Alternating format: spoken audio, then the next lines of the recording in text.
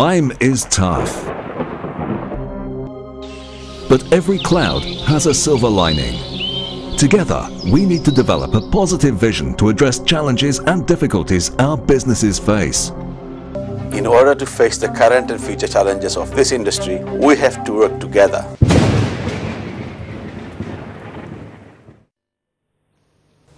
Assalamu alaikum. Welcome to Challenges for Caterers, our third episode.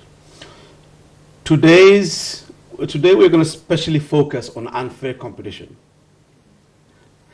And we apologize for 10 minutes late of the show. Unfair competition is what we are going to concentrate on today.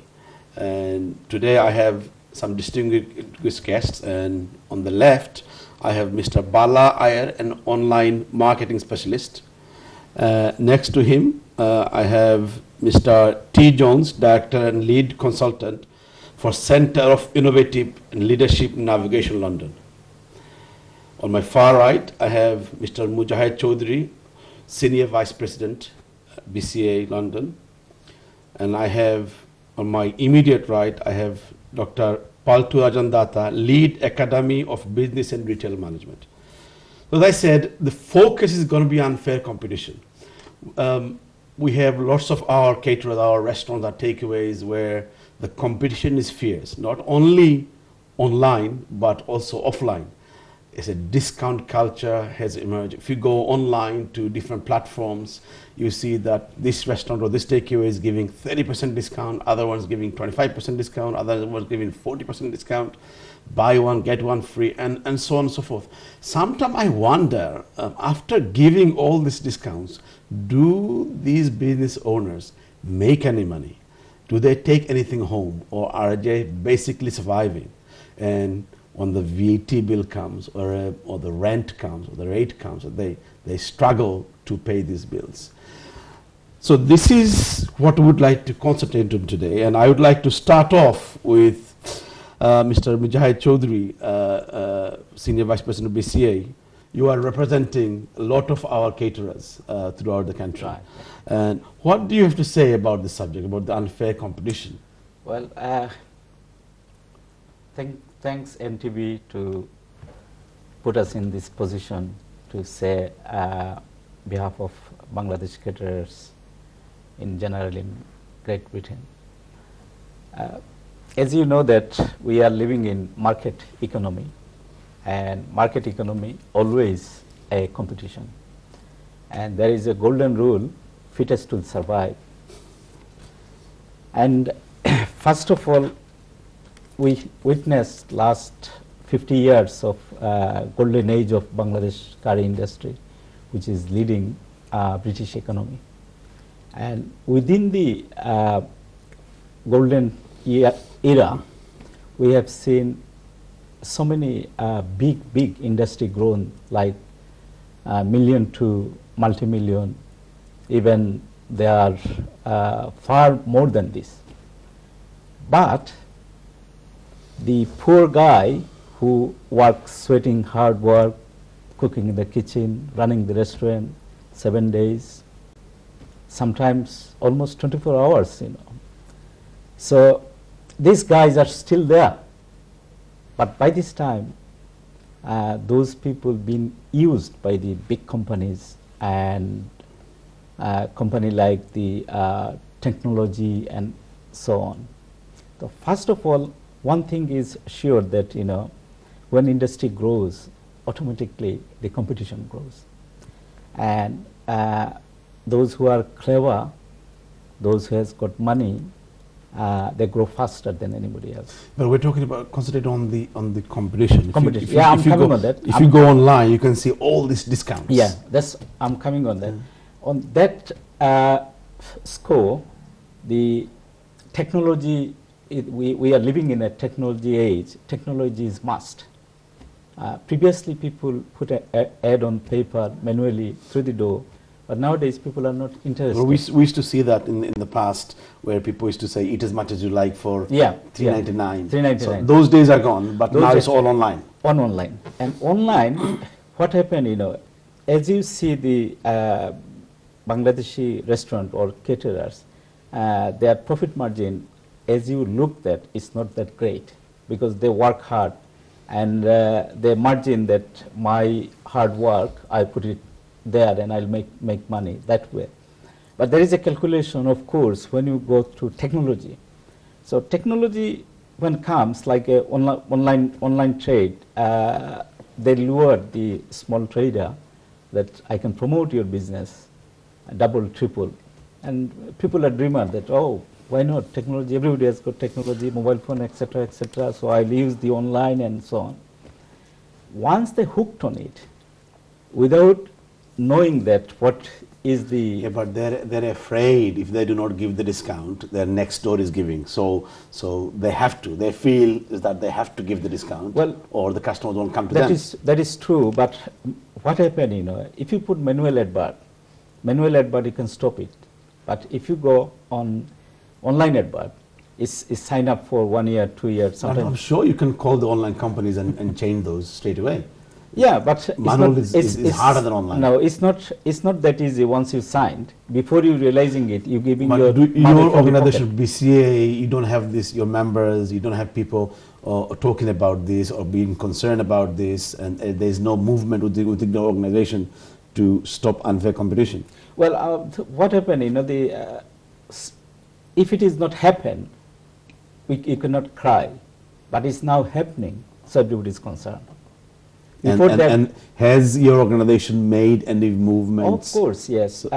As you understand that, you know, the Bangladesh Caterers Association throughout the country, we have got 14 regions and up and down the road. All this. What have you done about it? I know you're through. Well, what we have done, we everybody through the media, we go through them to local-based regions, say that whatever you do, we are not telling you to stop the ad, but read it. What is the terms and conditions? And when you construct your menu, if you don't have budget for advertisement, then your price got to be accordingly. So sometimes what happens, they put a menu which is in January, and they put. I understand that, but I'd like to bring some of the guests onto this. So, Dr. Rajan, you're a lead business retail management. You have experience in this sector. Do you understand what's happening in the catering sector on the unfair competition part? I think I have some understanding. As in, before we actually talk about the unfair competitions which is happening online, we must understand the basic challenges are facing by the catering industry. Second, we have to understand the trends in the market. The trends can be internal, can be external. Then we have to understand the marketing aspect of the catering industry. When you talk about the marketing aspect, because the online marketing or unfair competition within the online, it is one of the fraction of the marketing, big marketing, the area domain. So if you look at the basic challenges we are facing nowadays, one of the basic challenges is that the demographic consumption revolutions, the changing consumption patterns, the people behavior towards Indian restaurant. But before I move to that, I would like to say this is an industry of 4.2 billion industry.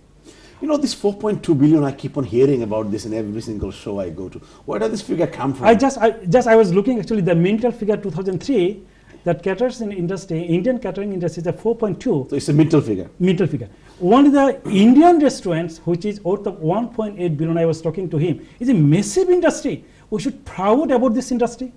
Authenticity, good food, variation, taste, aroma, smell, yeah, but and the consumers. Don't you feel that, I don't want to go away from the topic, but as soon as you talk about Indian food now, don't you automatically think the people, the new youngsters think Indian food that is heavy? That is I'm talking. Indian I was reading. They want to go for a salad bar. I mean, you see in London lots of salad bars. You said good things. Second point I would like to bring it. I was just reading a research paper commissioned by Queen Margaret University. They actually conducted research among the most of the Indian restaurants in Edinburgh. They have identified 5 consumer segments. One of the consumer segment is only 4%, that is a high end, who likes actually healthy options. Now, second consumers, which is the highest, 33, we call it grappling guilt. Means we would like to take the taste of Indian food, but we feel guilt in that sense. There is no healthy option because most of the Indian food high in salt, saturated fat, high calorie, maybe sometimes sugar. Yeah, but on the Indian restaurants, if you look at some of the tandoori dishes we have, which is like grilled chicken tikka, Yeah. but they are not heavy. They are very good. So what I'm saying, first you have to understand the trends towards the consumption pattern. So why aren't the industry pushing that as like a salad alternative or that's a what I'm health saying. alternative? So therefore, by understanding the trends within the market, I think the Indian businesses should focus on that to fulfill the needs and Anyway, wants. I'd like to come back to the main topic. Which No, is third topics I'm coming now. So when we're which is talking the the unfair online, competition. when we're talking the online unfair competitions, we don't say that unequal competitions that is happening by the industry. So you have to look at why it is happening. Who actually create that competitions? Is it the internal organization? Is it among the Indians or the concentration of largest suppliers like the big superstores they're actually selling, or other organizations? We have the Japanese. But okay, let me come back to this just for 1 minute. In the past, audience, to do competition, unfair competition as they call it, you had to print your menu, you had to do a leaflet, and if you put on your window, buy one, get one free, everybody else in the street or in the town would know about it. Now, I'm from Cardiff, and I remember back in the early 90s that we had some restaurants who were doing buy it as much as you like. And in Swansea, actually, I remember back in the early 90s. And the restaurants got together and they got it off. You cannot do it as much as you like for $1.99 or $2.99. But now it's so easy. You can phone up your online aggregator and just put an offer on. And you don't have to phone up. They phone you and they pressure you to give a discount, because if you don't, somebody else will. And they say your next door is giving 40%. Unless you give 40%, you will not get any business. And now you're pressurized to give discount. How much margin is our industry making? I'd like to bring Mark Thomas, a lead consultant in Center for Innovation Leadership on this. The culture that we have now, whereas before the restaurant and takeaways were giving their discount themselves. Now they are forced to give it by the online aggregators. What do you have to say about that? Well, you made a very interesting point here. I mean, external factors are playing a very major part in this.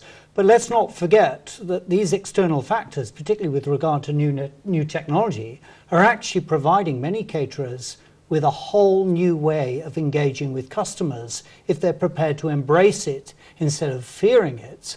You're seeing a whole series of applications being developed, websites like Hungry House, Currys Online, Just Eat. They're all endeavoring to cater to people's need, and that need is due to shortage of time. You are pro-online? I believe it can have a positive role. The point that Dr. Datta makes about supermarkets is a very interesting What about that? The competition, the unfair competition. These online aggregators are phoning up and asking the restaurants to give discounts and takeaways to give discount, where before they didn't. Well, there's going to be pressure, and the pressure comes from a very crowded market indeed. You're up not just against other caterers in your sector, you're actually up against other international cuisines now. Britain is effectively the culinary capital of the world. So whereas 30, 40 years ago you had a choice of going for an Indian meal or a Chinese meal or possibly an Italian, it's become far more complex. I understand that, Mark. So for you, this is something they should embrace, this online big up marketing. to a point, but we mustn't engage in a race to the bottom, and this is the danger. I understand that. I'd like to bring Bala onto this. Bala is an online marketing specialist. He's been working in the industry with the restaurants for a long time, but he's also got experience from the travel agency. Now, that sector went online. It's one of the first businesses to go online. If you remember, with lastminute.com and other online businesses were in the late 90s who went online, much before the restaurant industry. And Bala, you've got experience in this sector. You've got clients in the travel agencies. What do you think that our restaurant sector will benefit, or are we in danger of driving the prices down? Are we in danger of businesses going out with this drive to the bottom, whereas the restaurants give everything away to the online platforms and to the consumers and take nothing home? Sure. So let me first give you a perspective of what's happening with the online aggregators who bring you customers in, supposedly. The online aggregators are all private listed equities, they've got private investment, and the whole interest of these online aggregators are to create, they are valued as per the transactions that they create. Yeah. For them, the transaction, the number of transactions that they do is of importance, not the value or how the restaurants are getting impaired. But value is also important because they take a commission on the value of the orders. I do understand, but as you know, in the online valuation game, everybody understands that it's going to be bigger tomorrow, greater tomorrow. They don't mind that, even if it's a company. For example, a company like, let's say, YouTube or others have not made a single, they have not made profits But for a long time. I'd like to bring that in, come in here. Maybe YouTube hasn't made a profit in other companies, but the biggest online aggregator in the United Kingdom, Just Eat, has made millions and is now worth 2.8 billion. And majority of that comes from the Indian or Bangladeshi restaurant sector. And they make millions. They're one of the newest online businesses which make loads of money. And it's all back of this industry. So let me give you an example of what happened to the travel industry, since I have got a few clients who are involved in the travel industry. They were all very big businesses in the offline space, in the sense that they used to sell tickets and they were, doing very well. And when the online phenomenon came, they all went online. They spent huge amount of money in marketing themselves and putting search engines, and then depending on search engine optimizations, and they started getting into this concept called meta search engines. Now, meta search engines is that you have your website where a customer can put a search parameter and get the best possible ticket, lowest value ticket. So you start getting dependent on the meta search engines.